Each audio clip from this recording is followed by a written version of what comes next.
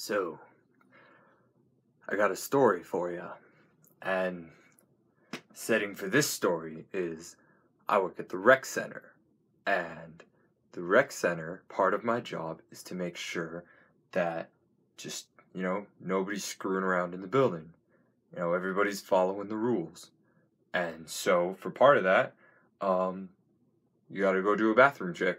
Make sure nobody's, doing weird crap in the lockers, And so, it's just, any old day. Nothing's happening. So, I'm like, I better go do a bathroom check. I haven't done one in a while. So, I walk down the hall. There's not that many people in the rec center, look in the pool. There's kind of a lot of people in there, but it's like a different area. That's the lifeguard's domain. It's their area. And so I get in there, walk through the lockers, look at the bathrooms, look over, look in the showers, everything's fine, everything's normal. And so go out and I walk back around and I'm walking back up to the front, back up to do something. And I get about halfway there and this fat little boy in a swimsuit comes running up to me. Hey mister, can you help me? My brother left a big doo-doo in the toilet. This was bad. That's not what you want to hear. I don't even know. I didn't know what to think. I could barely understand this child. He was about 4.5 feet tall. I'm guessing 9 years old, 10 years old, and round like a penguin. He was fat. He was large. He was overweight. And so, I have to go help him. I can't just say, oh well. So I turn back around and I follow this kid back to the bathrooms. And, everything, I look over my shoulder as we enter the locker rooms, and everything's fine. The rec center's fine. It's a quiet day. It's just perfect. And then I go in, and just the smell hits me like a wave. It's just like, the force of just,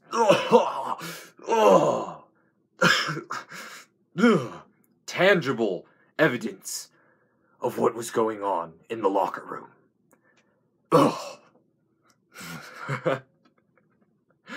And I go in there, and the locker room, which I had just walked through, which was clean, which was fine, nothing was going on in there, was no longer like that. There's an identical copy of the boy who had just grabbed me and asked for help, standing in the door to the handicapped stall. And I couldn't see around him. Again, he was a wide child, very wide. He had a girth. He had a circumference. And he was round, with wrinkles. Like an elephant. But, moving on. So, I can't see past him.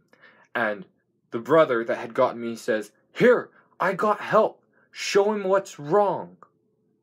And so he steps out of the stall, and I step to the edge of the stall, and I peer in, and it's like a kaiju got released into the handicapped stall. There's just destruction, death, suffering.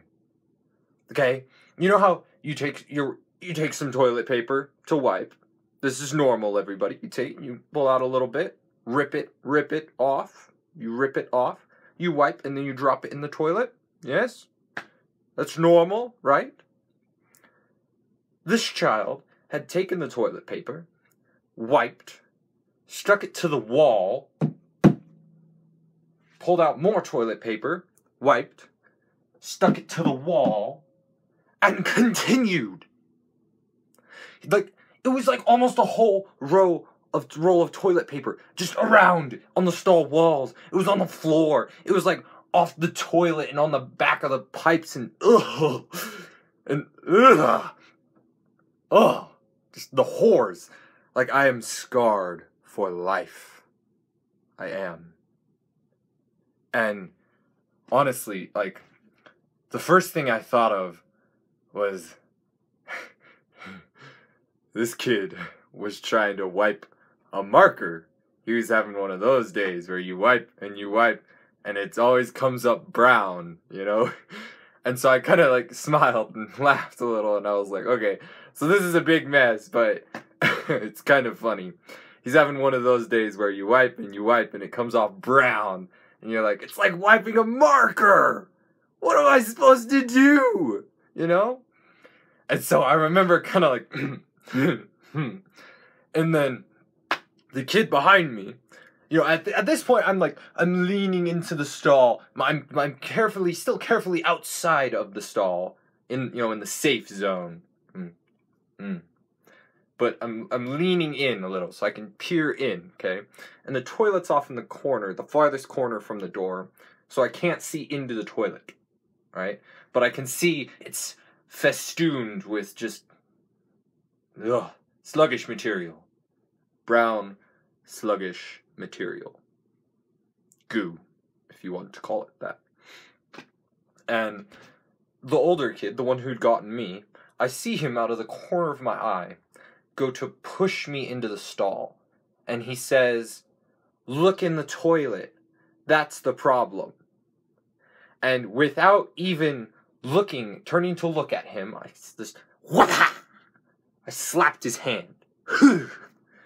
I don't know where that's been. I washed my hands a good 5 times after that, okay? Ugh. I don't know. I was infected.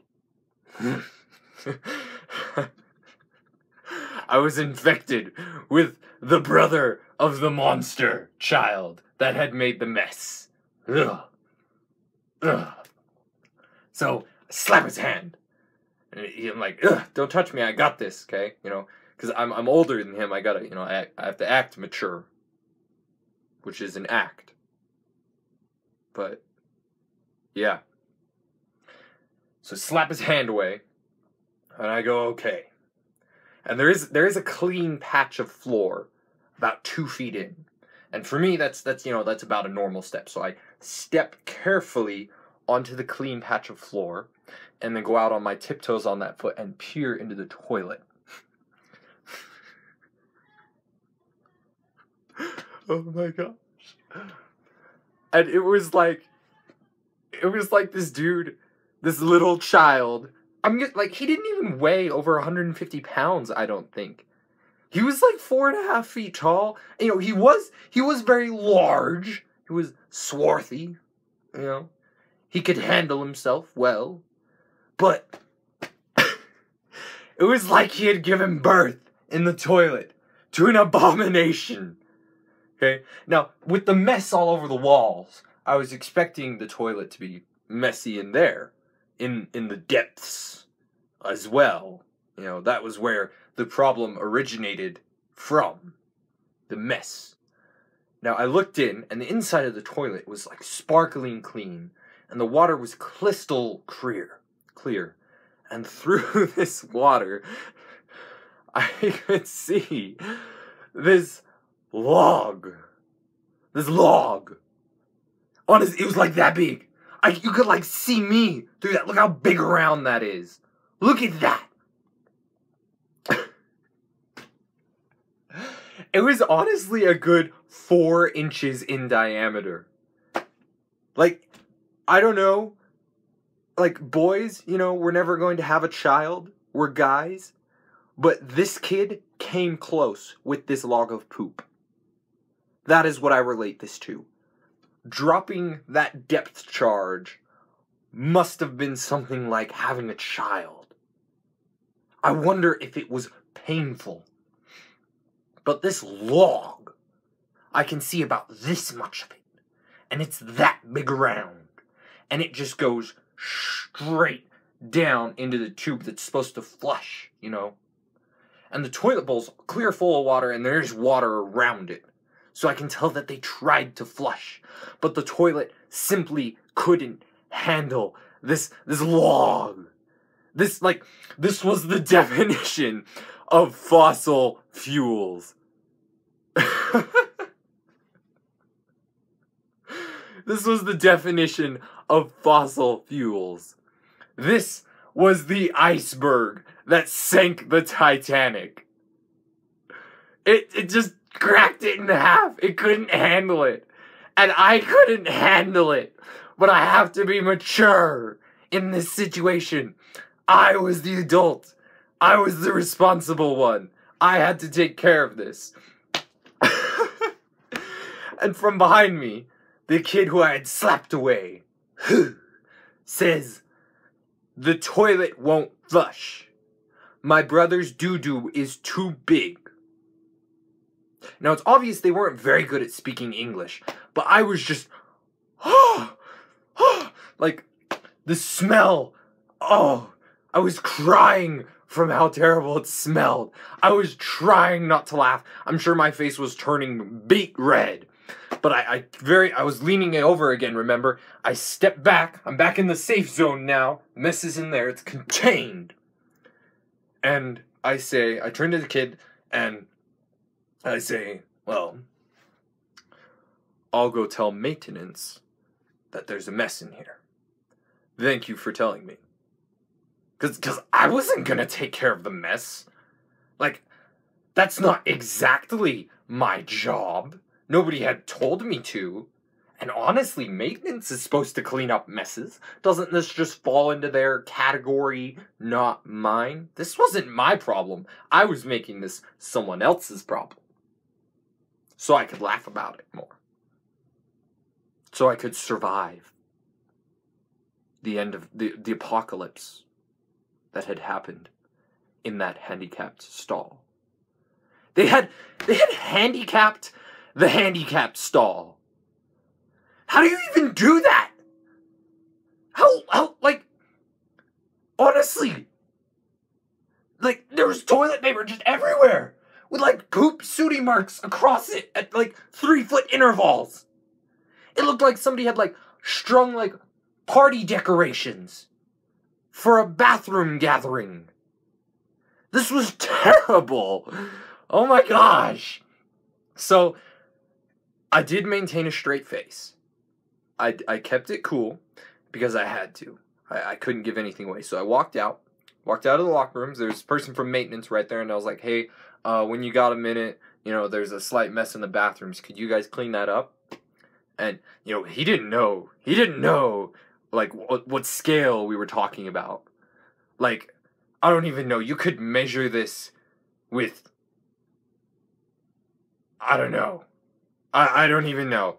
It blows my mind how terrible this was. Like, on a scale of 1 to 10, this would be like Pacific Rim, again, a kaiju had birth in there, and its child exploded. Ugh. I honestly hope that they, like, burned that room. I haven't been back there since, by the way, but they needed to burn it. Just cleanse it with fire. So with a straight face, I tell him there's a mess in there. He's like, "Yeah, I'll take care of it." I go up to the front. Now, there was an empty conference room at the front. So I went into the conference room, and I just lost it. I lost it. I am still losing it over this. It was that bad. And oh my gosh. Like, honestly, my nostrils will never forget the scent.